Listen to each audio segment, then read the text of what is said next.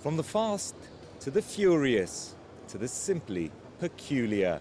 The Paris Motor Show back for the first time in 4 years after a COVID-induced hiatus. Among the many exhibitors, a growing number of Chinese firms looking to target the world's oldest car market. Going overseas is an important strategy for Great Wall Motors.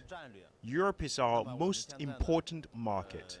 It's a milestone for our development because it can add to our brand value and help us truly become an international company. Chinese firms are hoping their relative expertise in electric vehicles in particular will appeal to European drivers. Aside from EU countries like France, Germany and Spain, GWM told us it'll launch this EV in the UK next month. And it's not alone.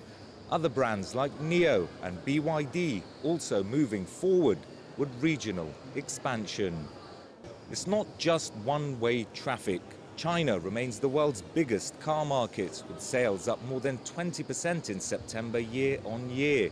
But COVID-19 lockdowns and an economic slowdown are weighing on demand. Still, for many established brands, the market's too big to ignore. Let's say that we have a sustainable growth today. So we have 20 DS stores, for example, a very nice one in Shanghai. And the objective is not to make the conquest for figures, but to have some good basics and a good ground to develop the brand in China. In both directions, major European and Chinese firms are eyeing expansion.